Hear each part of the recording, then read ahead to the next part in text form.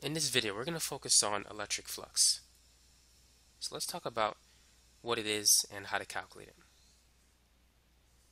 Imagine if we have a surface with an electric field emanating out of the surface.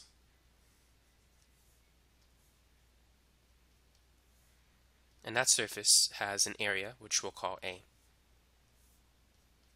The product of this perpendicular electric field, it's perpendicular to the surface. The product of the electric field times the area is equal to the electric flux.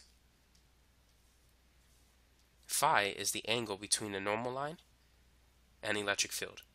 Because the normal line and electric field are parallel to each other, the angle phi is equal to 0, and cosine 0 is 1.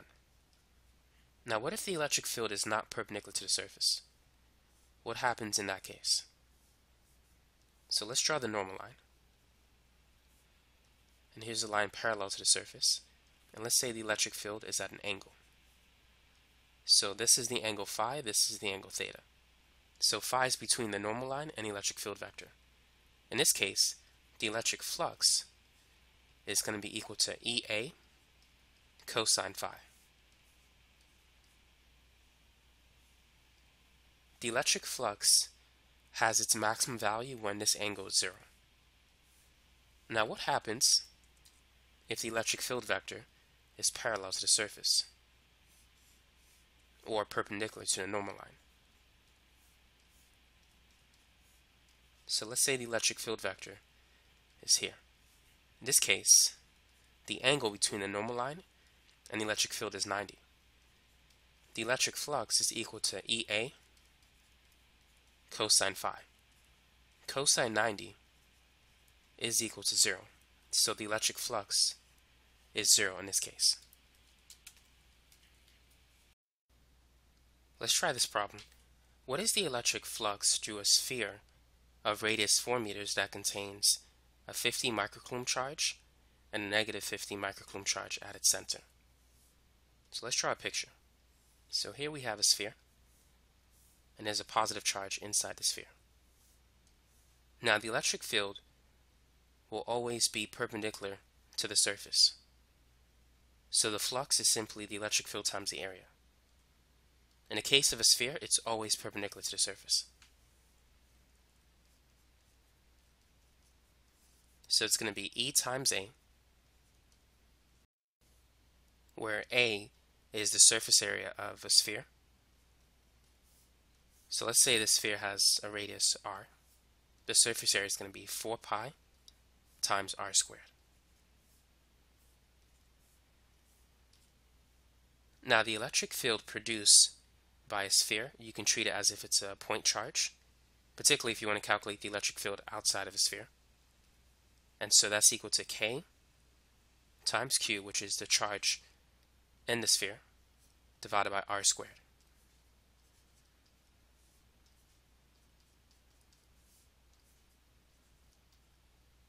So notice that we can cancel r squared.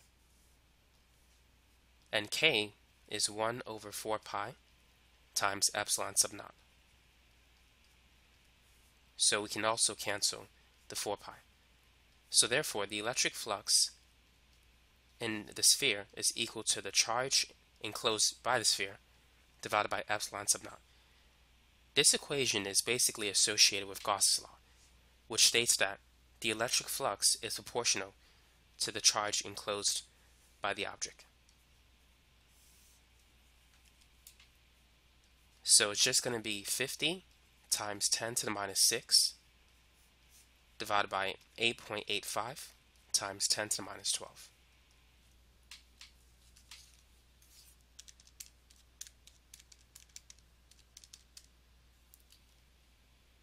So you should get 5.65 times 10 to the 6th power newtons times square meters per coulomb. So that's the electric flux. Now here's a question for you. Is the answer positive or negative?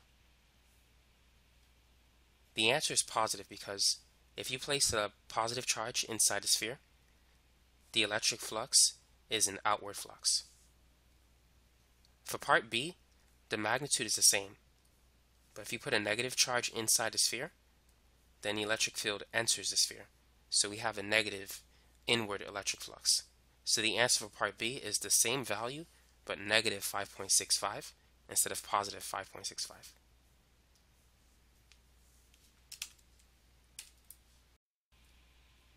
Now let's say if we have a horizontal disk. Let me draw it better.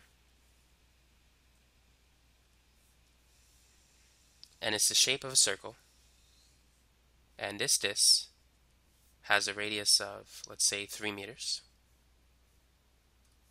Here's a normal line. And let's say the electric field is in this direction.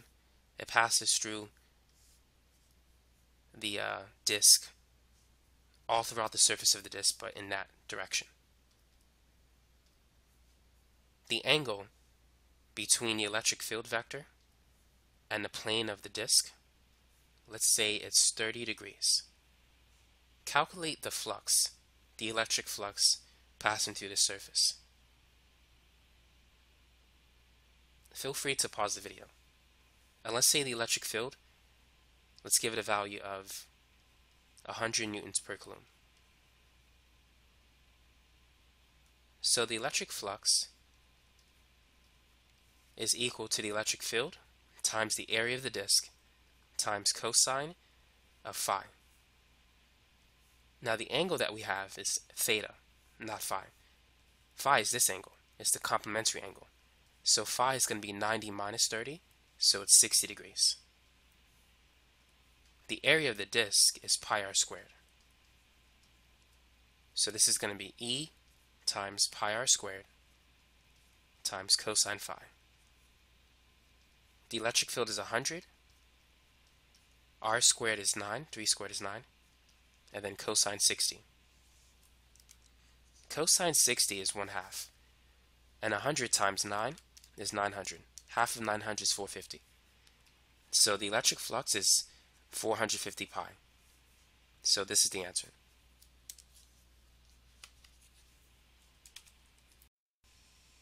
Now let's try another problem.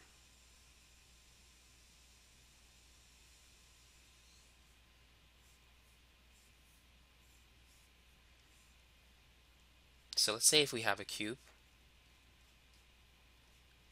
that looks like this, and we're going to place a positive charge at the center of the cube.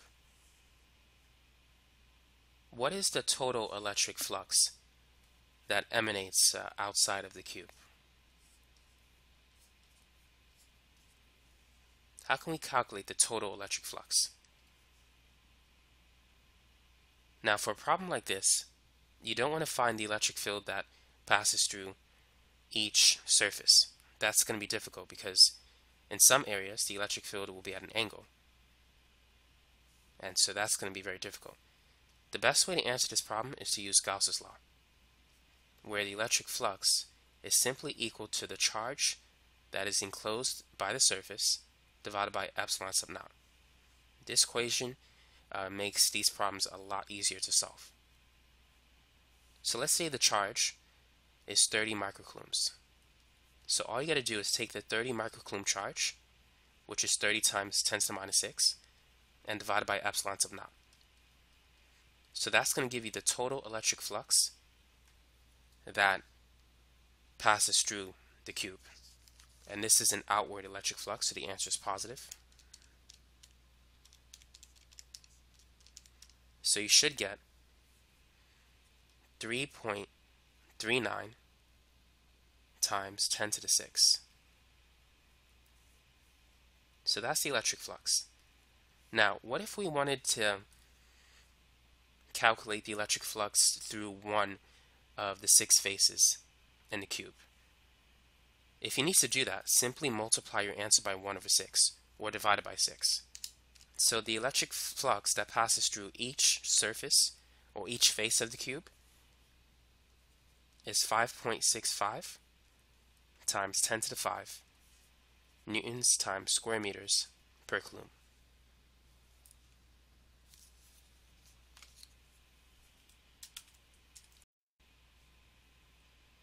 Now let's draw another cube.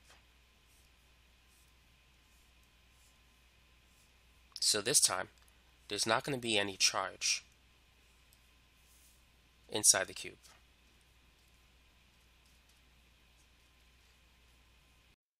Now the length of each side of the cube is 3 meters. And let's say that there's an electric field that passes through the sphere from the bottom face to the top face. And let's say the electric field is also perpendicular to the plane of the top part of the cube and the bottom part of the cube, which means that it's parallel to the normal line. So what is the electric flux through this object? How would you calculate it?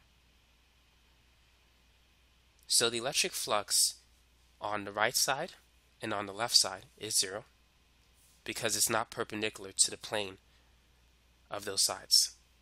The electric flux in the front and in the back is also 0. Now what about the top and the bottom face? What is the electric flux in those regions? So let's focus on the top part. The electric flux that passes through it is going to be the product of E times the area of that surface. So it's going to be positive EA. The reason why it's positive is because the electric field is leaving the closed object. It's escaping from it. So it's an outward flux. So it's positive. Now what about the bottom surface? Notice that the electric field vector enters the object. So it's an inward flux. So the electric flux is E times A, but it's going to be negative EA. So to find the total electric flux is the sum of these two values. Positive EA and negative EA, they cancel. And so the net electric flux is therefore equal to 0, because the flux that enters is equal to the flux that leaves. And it makes sense because based on Gauss's law, the total electric flux that passes through a closed object is equal to the charge enclosed divided by epsilon 0. Now there is no charge enclosed in this object, so Q is 0. And if Q is 0, the flux has to be 0.